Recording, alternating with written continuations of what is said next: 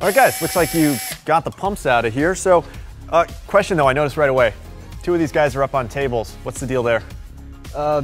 You access the pumps from the bottom on these models, as opposed to like Speed Queen, you just got to pull the front panel. Okay, I'm a homeowner.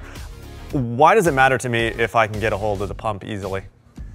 Well, certain situations when machines are overloaded, that socks, other small articles of clothing can sneak through the tub and get down inside the pump. From a consumer standpoint or a technical standpoint, serviceability. He didn't even have to move the machine. And with this new metal plate here, which is not on the residential models, it's even harder to access that pump assembly.